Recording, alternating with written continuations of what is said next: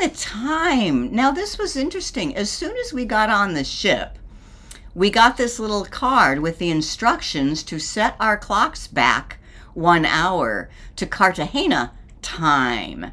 So they didn't want to have to deal with time change in the middle of the ocean. So when we first got on, they said, change your clocks. And I said, I don't know how to do that. Our devices, our phones, our watches are all automatically synchronized to whatever cell tower or wherever they're getting their connection from. They automatically set the time. So if you need to change the time manually, I had to figure it out. And I figure I will show you too. First, on the Samsung, the Android phone, you go to Settings, and then I don't know where exactly, so I like to use Search. Instead of searching through all the different things, I tap to search and I type time. And it says date and time. Okay. And then date and time.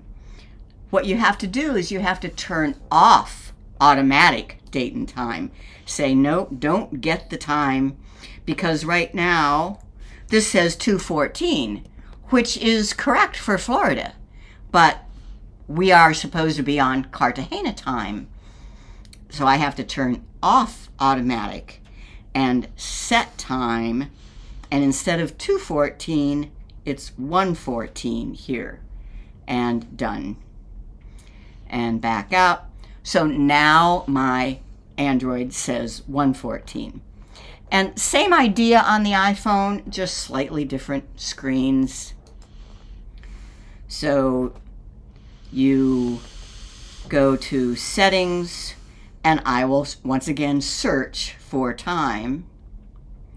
Now there's an awful lot of things that come up under time with this, but date and time is what I want.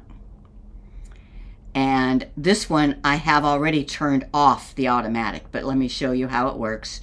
I would turn off the automatic, and then I would tap on the time, and here is where I could change it to whatever it needs to be.